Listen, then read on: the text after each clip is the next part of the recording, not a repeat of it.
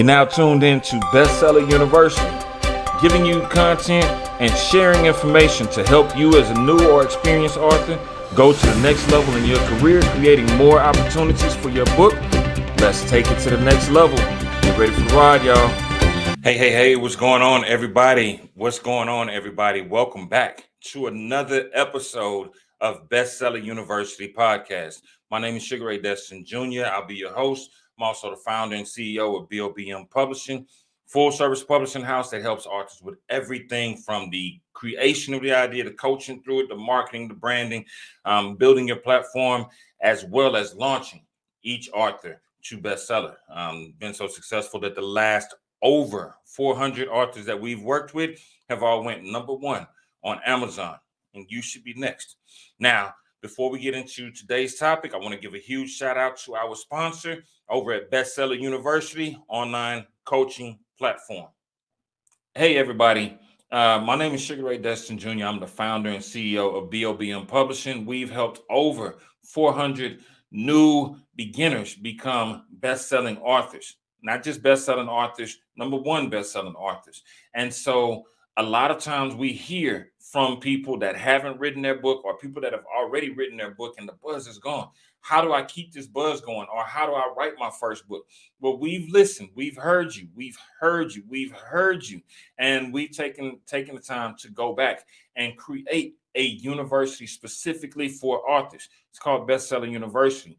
The enrollment is opening up on March 1st. So less than two weeks from now, you'll be able to enroll in Bestseller University. Now, is this done for you, publishing? No, this is all information that you can do at your own pace. Self-paced courses that teach you how to write a book, how to market the book. And if you want that group or one-on-one feel, we have some additional courses that are coming. We're bringing back our flagship course, the Business of Books Mastermind, which helped so many people to understand how to brand, how to market, how to build an audience, and the opportunities that come from your book. So this is exclusively for you. If you've been sitting on the couch and you've been waiting on that opportunity to get your book out there, get it in front of the right people and maximize those opportunities, Bestseller University is for you. There will be an investment for it, but once again, most of the courses in Bestseller University are self-paced. We want you to succeed as new authors because, believe it or not, we didn't start with 400 number one best-selling authors. We started with a dream. We started with a plan. We started with fear in our hearts, just like you started. And from authors who've been there and done it to now teaching you the strings and the ropes so that you don't have to go through the years and the months and the days and the weeks of trying to figure it out for yourself. We put it all together for you in one platform so that you can go in for yourself and a self-paced time. And if you decide that you want to publish on your own, by all means, the guides will be there. If you decide that you want to work with BOBM Publishing, by all means, you'll have access to our exclusive Facebook group, Bestseller University. But all we ask is that you take a look and take it serious. This is your opportunity to take it to the next level. Don't sleep on yourself. And remember, everybody has a story. It's time to write yours. We love you guys and look forward to seeing you inside of Bestseller University.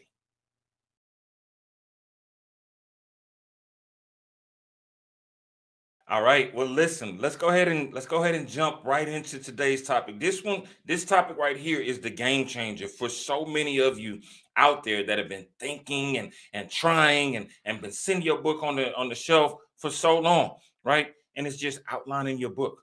It is really outlining your book. I won't take too much time on this topic because it's so simple, but it's also the key to getting your book done. Now, before we jump into it, I want you to think about your book like a term paper. I want you to think about your book like that paper you had to write in high school. I want you to think about your book just like any other paper or project that you've ever written before. And one of the things, I had some great teachers, some great English teachers So one of the things that they always told me was write an outline. So guess what? 13 years ago, when I started on my first project, Claim Your Destiny, I didn't know anything about writing books, but I knew about writing papers. And since I knew about writing papers, what did I do? I did the exact thing that they told me to do when it came down to writing a paper. Create an outline.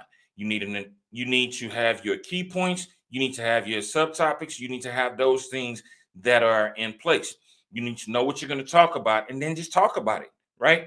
That's the key to writing a book. But we're going to break it down for you in the same terms, but for a book specifically. And this is the same method that I've used and I've helped over 400 authors with their projects to go from brainchild or brain children to books that have changed their lives and changed the lives of many others. So one of the first things that we are, as you know, I go high level and then I come back and break everything down.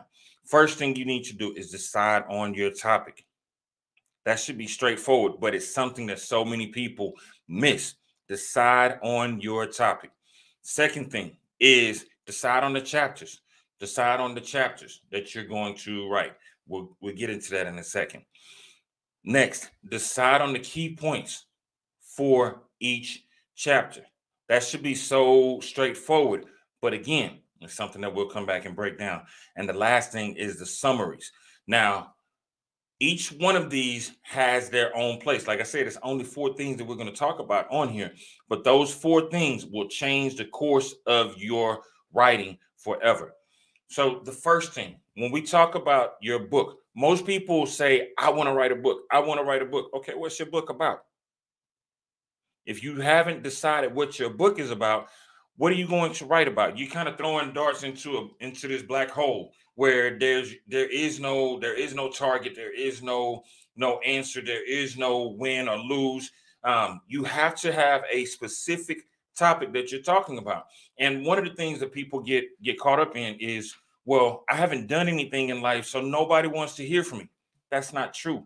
You have a phenomenal story of your own personal life, or you've been in the career field more than 5 years. The reason I say 5 years, one of my favorite books is called The Outliers by Malcolm Gladwell.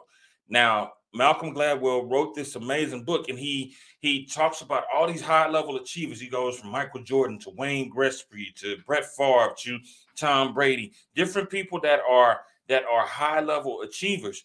And he says the reason that they were geniuses in their fields is because they put in their 10,000 hours.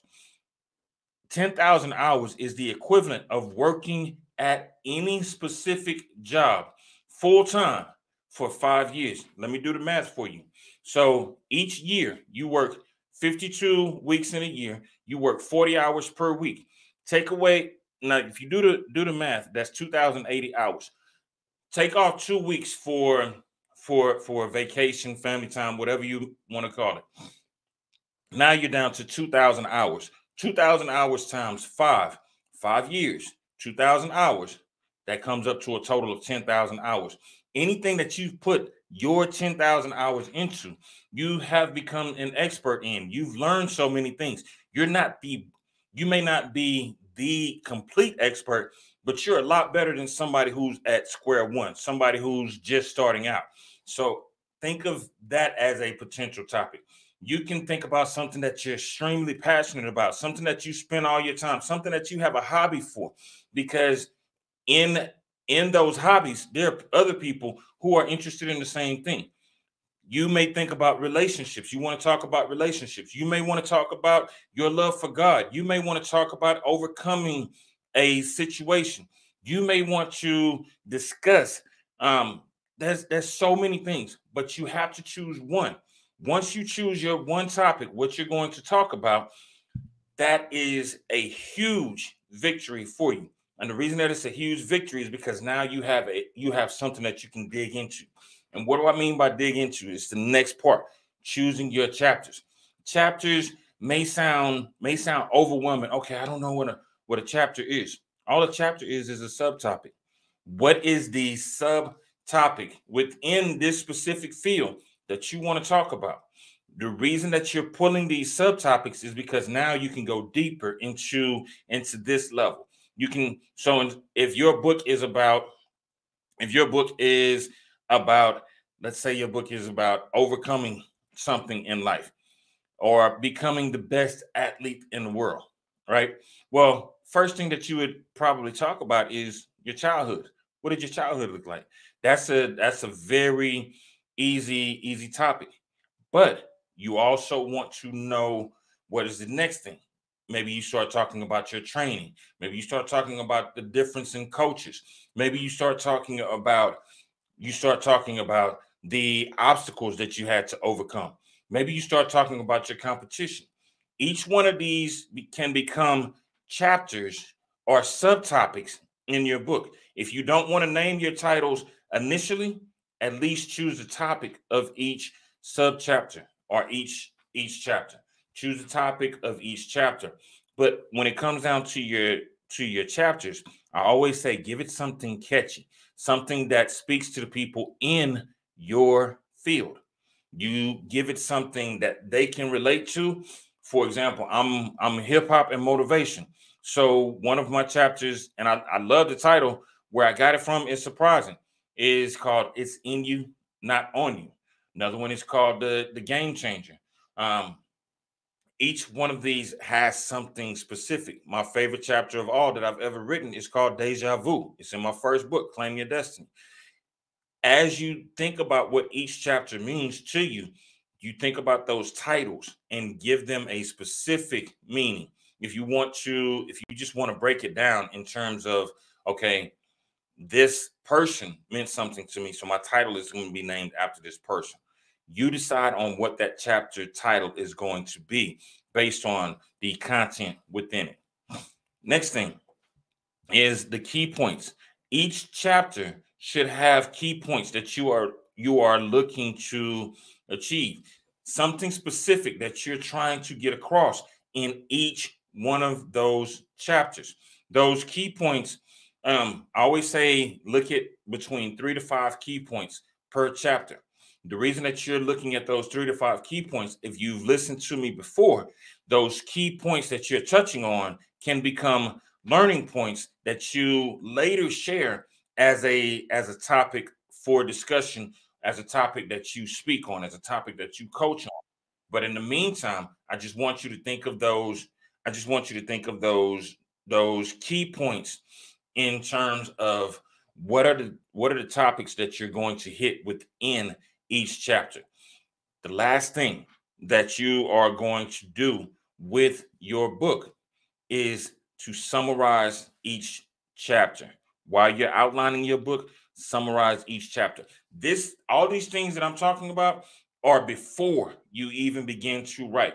The reason that you're doing a quick summary for each chapter, and it should be no more than 2 sentences to a paragraph each, is because as you're writing, it gives you something to go back to, something to reflect on. What was I trying to talk about during this chapter? Because over the course of writing, you're going to grow as a person. You're going to grow as a writer. You're going to learn new things. There's going to be new experiences that you have dealt with. That's great. But when you first start, you want to have a clear, concise plan that you are going to execute on. And that is why you have those those summaries. They're for you and for no one else. Those summaries are what you are going to go back and reflect on long after you start, so that you can make sure that you are on track. So remember, as you are outlining your book, first thing is choose your topic. Choose a topic that is key to you, something that you know about, something that you love, something that you can expand upon with correct passionate knowledge. Correct passionate knowledge. Correct knowledge meaning it can be fact checked. Passionate because if you're not passionate about a subject, it's going to show in your writing. At some point it's just gonna fizzle out and you won't even love what you wrote. Next is decide on those chapters. Those chapters are just subtopics of your overall topic.